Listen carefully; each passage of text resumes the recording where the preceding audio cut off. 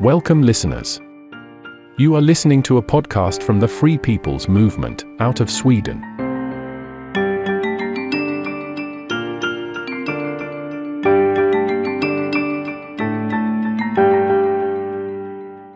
Episode 9. An illusionist never reveals his magic. Helmuth Teddy Turnberg, born in 1893 in Stockholm and died in 1971 in Worms, Germany. In 1913, Turnberg enrolled as a cadet at the Karlberg War College in Stockholm and graduated in 1915 with poor grades. He earned his poor grades due to bad behavior. After the War College, he ends up in Regiment I-13 in Fallon, where he later becomes a captain.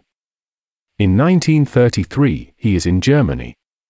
According to some information, during this period, Turnberg is an intimate friend of Rutger Essen, chairman of the Swedish National Association, which is also a central figure in the Swedish Nazi movement. Turnberg was then recruited by Carlos Adlercreutz in his informal build-up of a secret military security service, later called the C Bureau. Turnberg officially took a job working for Torsten Kruger, Ivo Kruger's brother, in Berlin, at the same time as he received his agent training from the German intelligence service, the Abwehr. The C Bureau was a secret intelligence organization within the Swedish defense during the Second World War. The C Bureau was active between 1939 and 1946, but was called the G Bureau, Border Bureau, until 1942 due to its work on and across Sweden's borders.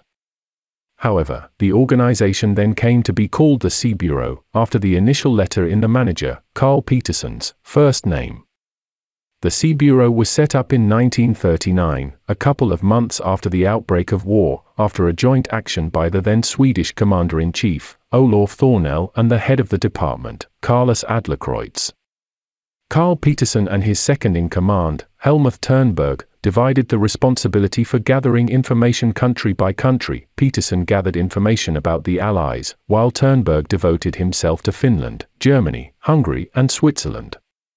Turnberg's main source of information, according to himself, was the chief of the German Abwehr, Wilhelm Canaris. In order to assist Turnberg in his efforts, he had a whole army of young women, so-called swallows, or sirens, whom he had recruited mostly through his own charm. More often than not, the girls initially didn't really understand what they were getting themselves into.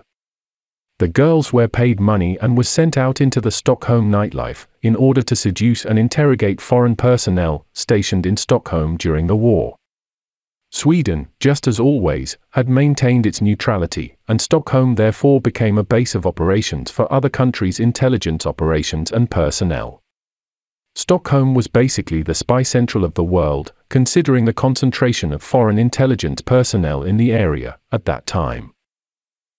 He was also often in Germany, where he was called Unser Schwedischer Freund, our Swedish friend, at the German intelligence service Abwehr, in Berlin. He also received a so-called Sonderausweis, a kind of domestic passport, from the Abwehr, which enabled him to travel freely by train in Germany during the war. Turnberg is said to have had particularly good contacts with Fremde Heerost, Foreign Armies East, under Reinhard Gehlen, who was responsible for gathering information from the East.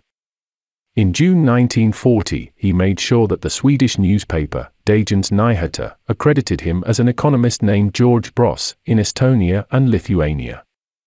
As special correspondent for another Swedish newspaper, Norrköpings Tidningar, he is said to have followed the German army on the Eastern Front up to Stalingrad and continuously submitted reports to Sweden and to Reinhard Gehlen.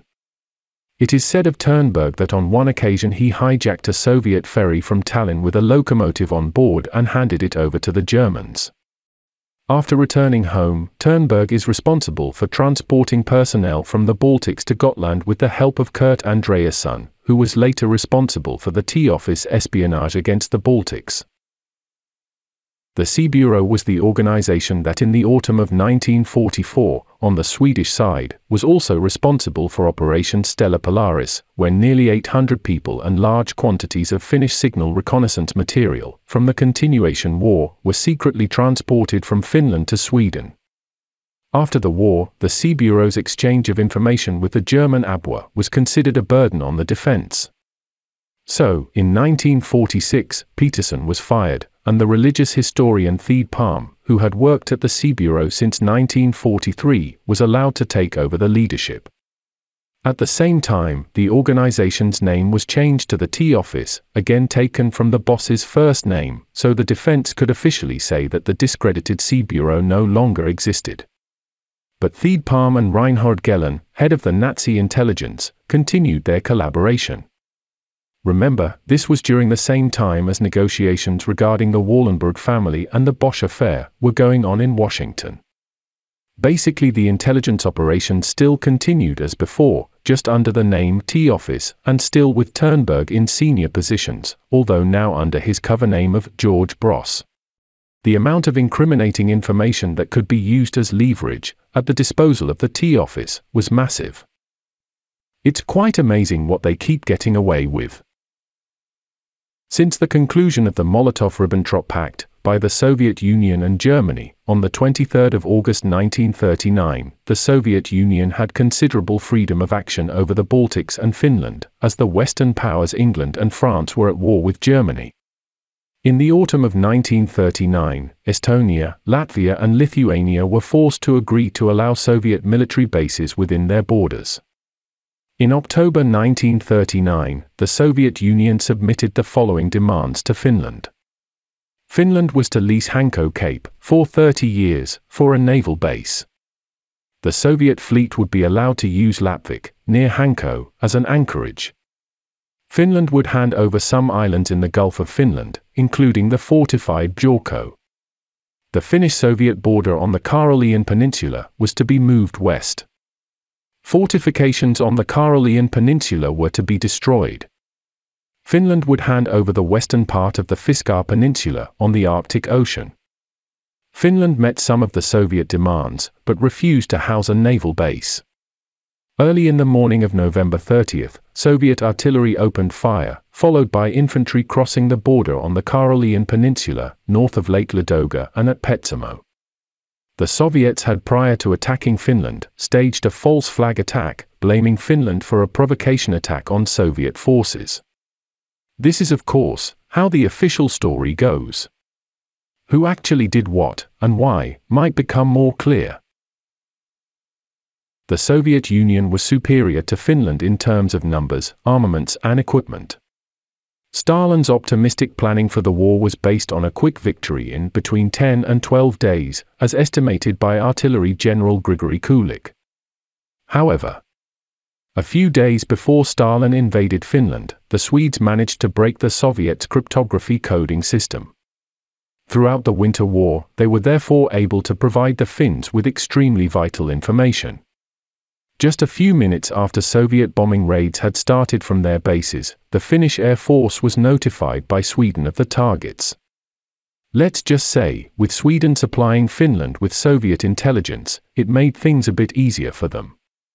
The Swedish establishment wanted to assist the Finns, without ending up in war with the Soviets, and without irritating the Germans, who were at the time Stalin's allies, in the Molotov-Ribbentrop Pact. The negotiations were therefore difficult, as they had to be done in the greatest secrecy, so that Stalin would not find out that Germany was helping Sweden to replenish the Finnish weapons stockpiles, in the middle of a burning war. Per Albin Hansson, the Swedish Prime Minister, personally wrote a letter to Hermann Göring in these negotiations, with the help of Commander-in-Chief, Olof Thornell, where tanks, anti-aircraft guns, aircraft, machine guns, ammunition etc. were on the shopping list. Kurt Julin Danfelt, military attaché at the Swedish legation in Berlin, was also deeply involved in the negotiations, and met with Göring, out at Karen Hall, together with the Swedish purchasing manager for the Swedish Armed Forces, Birger Hedquist, and with the bank director Alan Wettermark, several times. Sweden had assisted Finland with so much of its stockpiles of ammunition, anti-aircraft guns and aircrafts, that its own stockpiles were increasingly empty. The Swedish government therefore tried to buy weapons of every conceivable kind, from all possible directions, but most of all, they hoped for business with Germany. The German arms industry was in full swing for many years, and in addition, lots of munitions had been captured during the campaign in Poland, which would quickly fit in with the Swedish army's equipment, as it was almost completely, funnily enough, produced in Sweden. The deal itself was by no means a small thing. In preserved documents, it's possible to read that the deal consisted of 292 anti-aircraft guns, 30 aircrafts, 90 tanks, and 2,850 light machine guns. During the negotiations, the Swedish legation in Berlin invited Hermann Göring to a big party, where food was flown in directly from Stockholm. Among the guests were Navy attaché Anders Forssell, Prince Bertil, and also, of course, Jacob Wallenberg. The Winter War ended on March 13, 1940, when the Finnish government was forced to give way to Soviet demands. This ordeal had, however, proved quite costly for the Soviets. The official figures are quite extraordinary. By the end of the Winter War, 23,576 Finnish soldiers had died, and 43,557 wounded. The Soviet had, however, lost over 132,000 soldiers, and had almost 160,000 wounded. Like we've said before, control of information gives a massive strategic advantage. There is an official story that a Swedish mathematician, called Arne Berling, cracked the Soviets' crypto only using pen and paper. It's also claimed that he later, still using only pen and paper, even cracked the German cryptography machine, the Geheimfenschreiber, or G machine. When asked by fellow employees to write down exactly how he cracked it, Berling simply replied, "An illusionist never reveals his magic." An illusion. Indeed. This is ludicrous, to say the least, but still maintained as the official narrative by Swedish authorities. Let's just speculate a little more. What if a third party instigated this war? Would that be possible?